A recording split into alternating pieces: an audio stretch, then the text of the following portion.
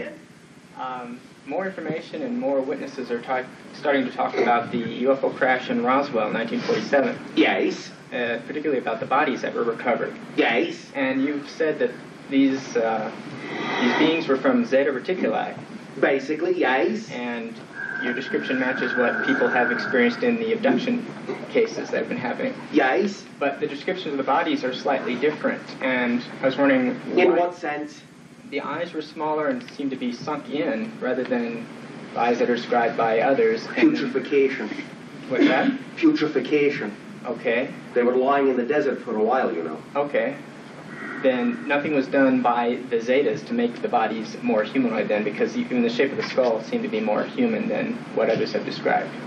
No, they were not. Okay. They were simply disfigured. Okay. Then if they're from a different frequency, how could they maintain their solidity in our physical reality even after the crash?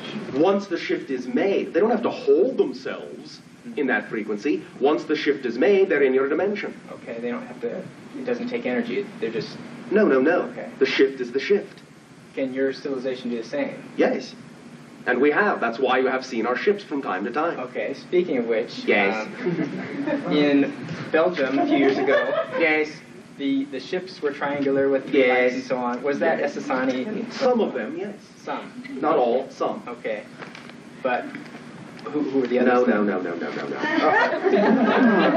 allowed, not allowed. Not yet.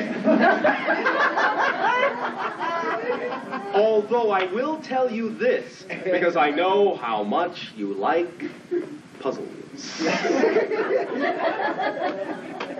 You already have delivered by us in various encounters, in various exchanges of this nature, in various sessions, you already have enough information from us to figure out who the other ones are.